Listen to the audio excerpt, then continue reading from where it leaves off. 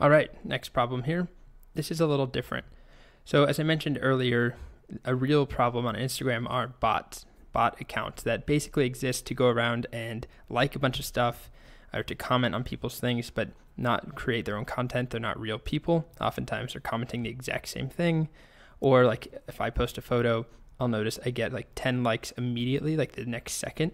And usually there's not 10 people who are happening to like it immediately. There's some sort of program that's happening behind the scenes where it's looking for new posts and liking them immediately.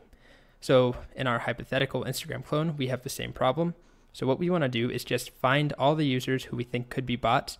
They're users who have they're users who have liked every single photo on the site. So if we have 257 photos, they've liked all of them.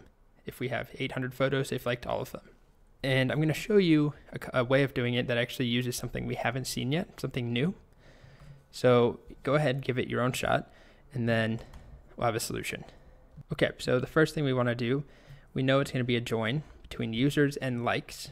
So we can start with let's do select star from users, and we'll do an inner join likes. And the reason we know it's an inner join because we don't care about users who don't have any corresponding likes or likes that don't have a corresponding user. Those shouldn't exist. So we want the inner join. We want the overlap only. So select star from users inner join likes on users.id equals likes.userid. And if we start with that, it takes a moment. We've got, remember, 8,782 likes.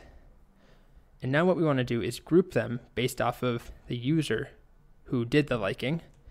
So we'll have a group by, and we have a bunch of choices of how we group them. We could do users.id, or we can do likes.userid. We'll save.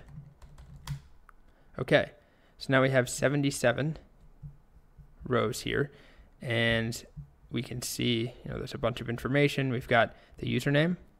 We don't need created at, so let's slim this down a bit. Let's do select username, user ID, and we'll just keep it at that. Okay, so these are all the users who have liked anything at all. We're grouping them, right? So they're grouped by user ID. I'm missing a comma. That's what's going on. Now what we want to do is figure out how many. So that's just a matter of using count star, which you should feel pretty good about now. We'll give it an alias right now. Okay, and we can get rid of user ID as well and just do username. Okay, so we can see that we have Andre Purdy85 has 94 likes. Let's give this actually num likes. But the question was not just to figure out who has the most, but to figure out the people who have liked every single photo. And if you don't remember how many, we have 257, but we're not talking about cheating. We could cheat if we wanted to check exactly for 257. It's not too bad, but you might think you could just do like a where num likes equals 257, but that won't actually work. And that's because where clauses actually go before the group by, telling it what the data you'd like to select to group versus what you'd like to select from the group's data.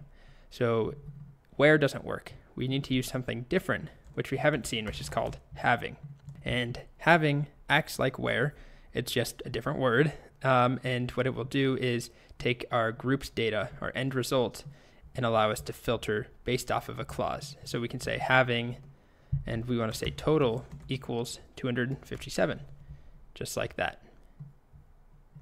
So now if we do it, total, I changed the name to num likes, but now if I do it, you can see, okay, these are the people who have liked it 257 times, liked every single post.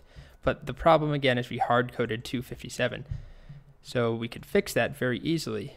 We want this to be dynamic, however many photos we have, and we can just use a subquery to select count star from photos. So this will be where the number of things they've liked is equal to the total number of our photos.